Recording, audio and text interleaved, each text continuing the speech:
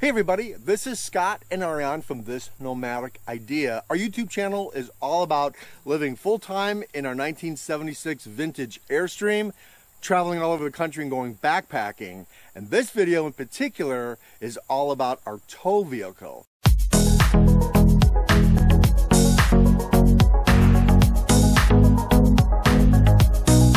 Our 1999 Ford E350 7.3 liter diesel van that we have completely redone for the second time and made it into a backpacking van, because guess what, we're not going to be pulling the Airstream all the time, and the Airstream certainly can't hit some of the trailheads that we want to go to. So in that case, our backpacking van will be our nomadic vehicle. So today is really kind of like the last day of our van remodel, and I'm going to show you some of the gadgets that we're using. I'm going to show you some of the equipment that we're using for the van build, and then kind of give you not a final tour of it, but it's pretty close of what I did to make everything work. Pretty excited because we're leaving in just a few days to go on an epic backpacking trip for an entire month in September up in the UP of Michigan, where it's a whole lot cooler than it is here in Atlanta, and I'm almost absolutely positive we don't have to worry about a hurricane. So let's talk power. I have 200 watts of solar panels on top of the van. I'm going to hook that up into a 30 amp solar charge controller and a 100 amp hour AGM battery. Now, I bought this battery, you've seen it around. It's not that expensive. It's about $193 for one 12 volt 100 amp battery, which is more than enough for our van. It also acts as kind of a backup, so if you add those two together, we'll have over 500 amp hours of battery life between the van and the Airstream, and have over 600 watts of solar. So this is my AGM 100 amp hour 12 volt battery. I just put it underneath the bed right there.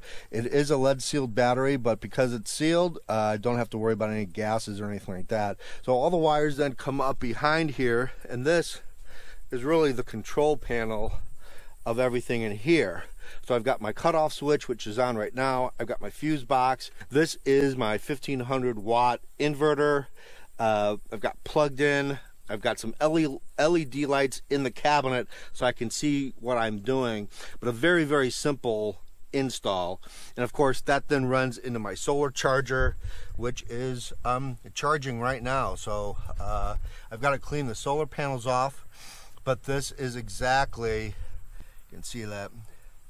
That is a Blue Sky solar charger. It's a 30 amp solar charger, and these are my 12 volt outlets. I'm going to show you why these are so important. I love these things. I can't get enough of them, really. I buy these at a marine store.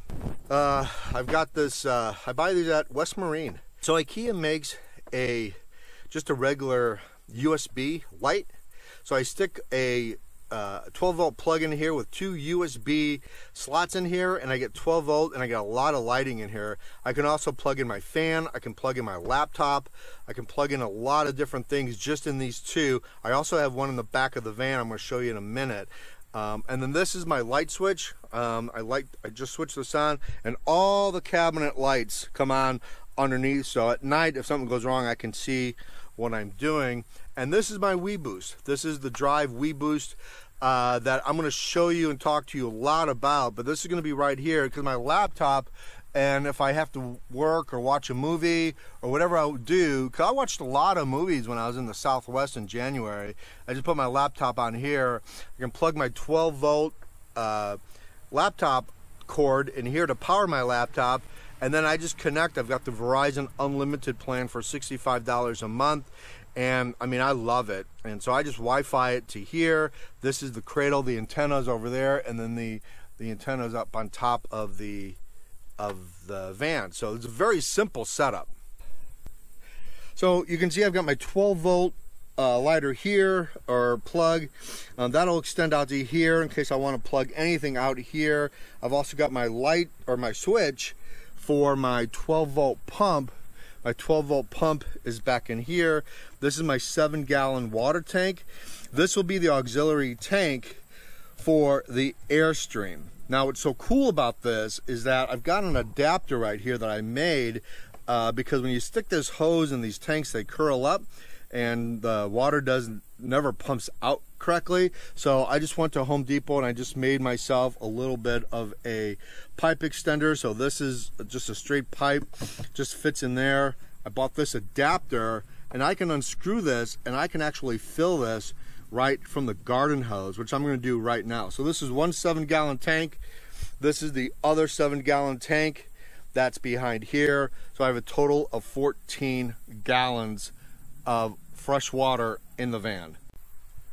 So to fill my 7-gallon water tank off, I made this, and then I made this. This is just a regular female barbed 1/2-inch connector. It's a female on both sides. So that way, all I have to do is screw it in here. That is how I fill my jug, and I never have to take this jug out at all. It's always in there. The pump that is down there is a quick disconnect pump. You can kind of see it. I can quick disconnect it from here on both ends, and I can reverse the pump, and if I have to, I can pump water in the tank as much as I can pump water out of the tank. So let's turn it on and see if it works.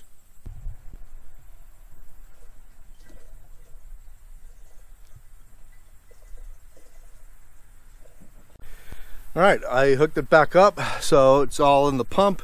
It's gonna pump out here. I'm gonna hit the switch and see if water comes out of here, and that'll be my water umbilical cord that will fit right into there.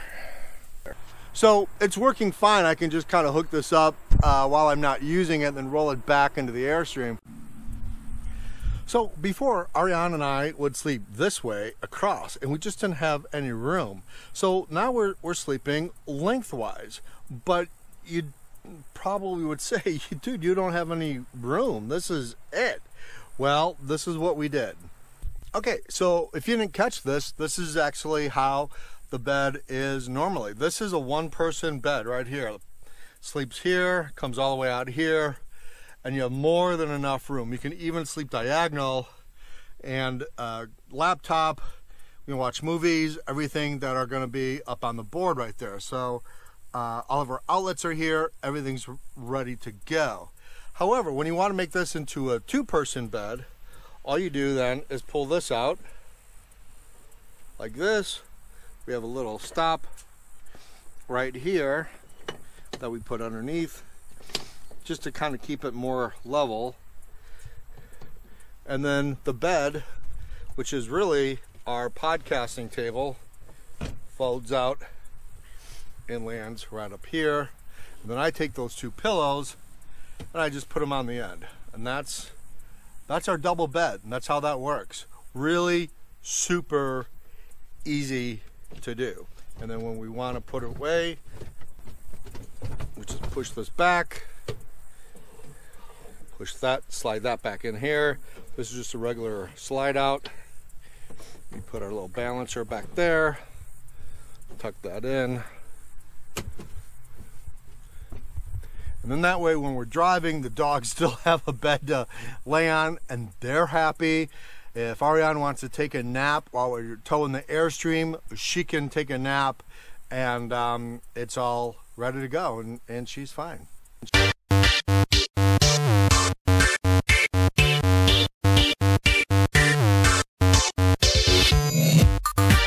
So let's talk about the kitchen and how that works.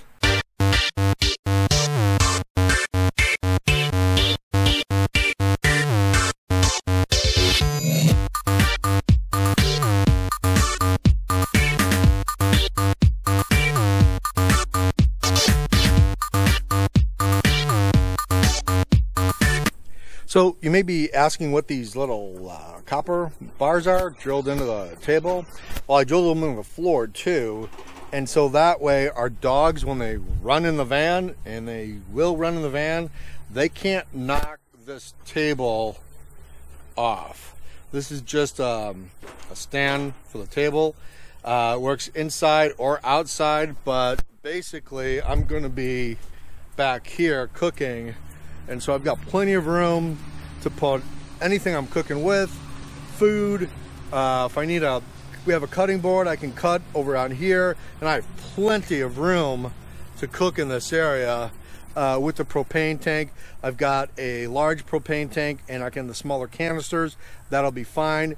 And of course, then my water fits right under here.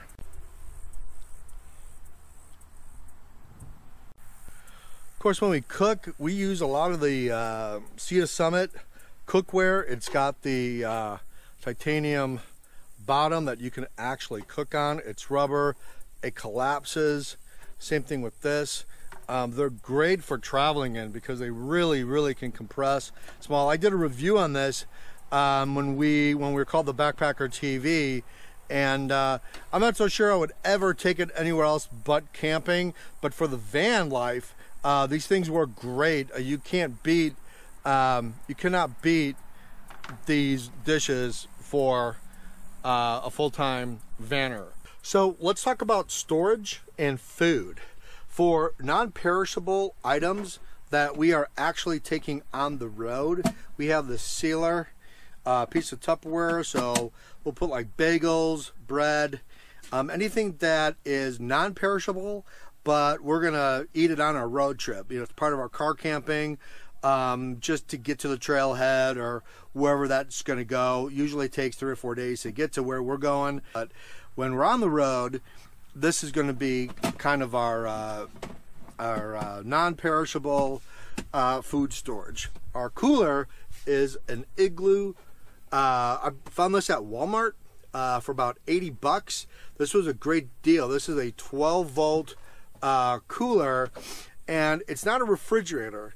It's just a cooler that can get your food down to about 35, 38 degrees, depending on what the ambient temperature is in your van. Now, the cool thing about the Igloo is that this will draw 6.5 amps per hour. And so that's going to be more than enough to run on a 100 amp solar situation. I'm bringing in, you know, maybe on a day I could bring in, you know, on a sunny day like this, quite a few amps, maybe, you know, 30 amps. So this is definitely gonna, this can run all day, and it can run on my 12-volt cigarette lighter when I'm driving, and then when I'm not, I will plug it in to the cigarette lighter back by the charge controller. So when I'm driving, this is on. It's not taking any charger or solar at all. So really, I mean, you're talking about maybe 6, 7, 8 hours a day that this will run on solar, and I'll plug it in at night. So this thing should be running all the time. Of course, this is our coffee maker, runs on 640 watts. So this will be plenty of coffee maker for a 1500 watt inverter. And then of course, this is all of our plates, pots, pans, everything that'll be in here, coffee, French press, everything that's in here. And then in here will be more food. We'll have coffee, other things, snacks, chips, things like that we'll have on there when we're on the go.